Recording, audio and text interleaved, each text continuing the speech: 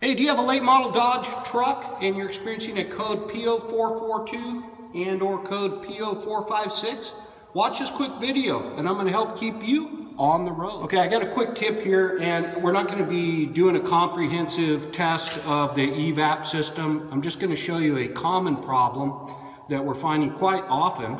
Actually, the most common problem we're seeing when it comes to these codes, P0442, P0456, and I'm going to say year model ranging between 03 and 08, just kind of loosely, and pretty specific to Dodge Ram trucks with the gas engine, I should say.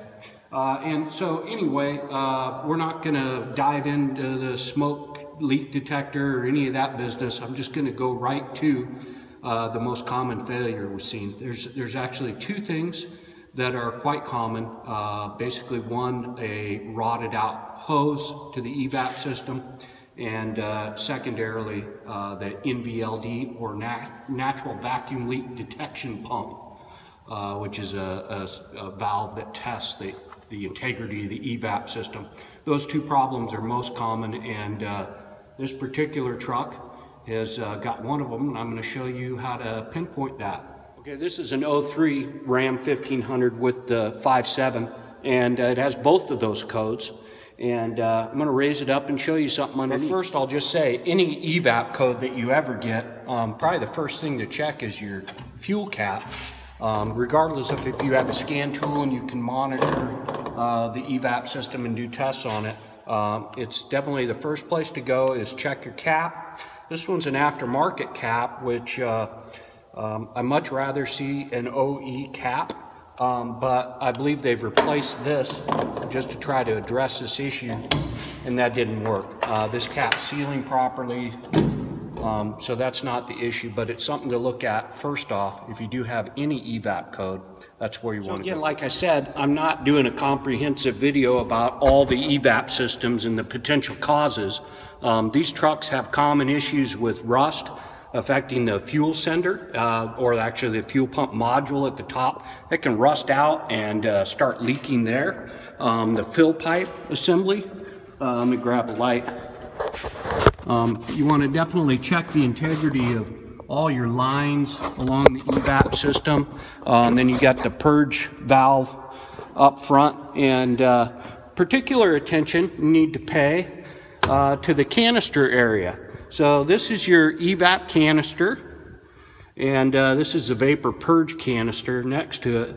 And then in front of it here, we have the NVLD, natural vacuum leak detection pump. Like I said, this unit verifies the integrity of the evap system and will let the computer know if there's any leakage at all. So here's what you need to check first off. The most common problem we've seen is a rotted out hose. And this hose leads from the, let me get a better view here. There's a little better view. There's the NVLD with a couple vapor hoses that connect and a wiring connector along here. In this case, it's right behind the transfer case on a four-wheel drive, just behind this cross member here. And then pay special attention to these hoses. They're prone to cracking and whatnot. I suppose it depends on the area of the country that you're in, but it's definitely worth a look if you're having issues. So here's what you do.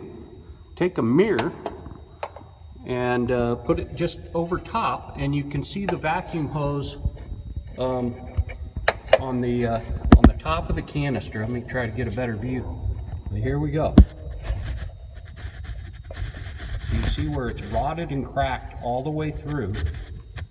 Super common source of leaks right there.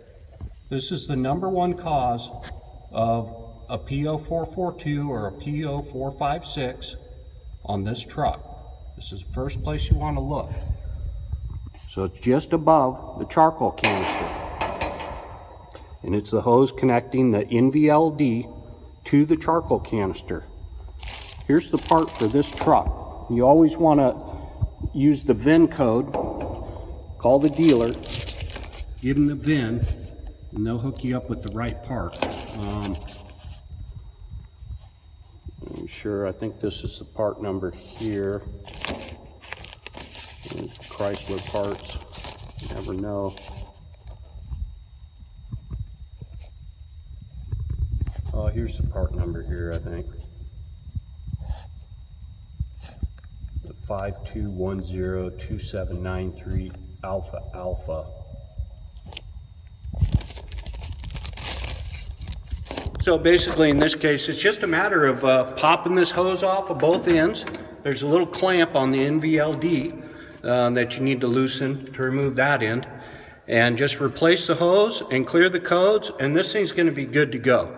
Now, you know, of course, we always suggest that you, use a smoke machine and pressure test the evap system, and then run a service bay test after you're done if you got the scan tool to do that. But I'm making this video for, common DIY guys that may not have access to all that stuff, and this is a great place to go and look.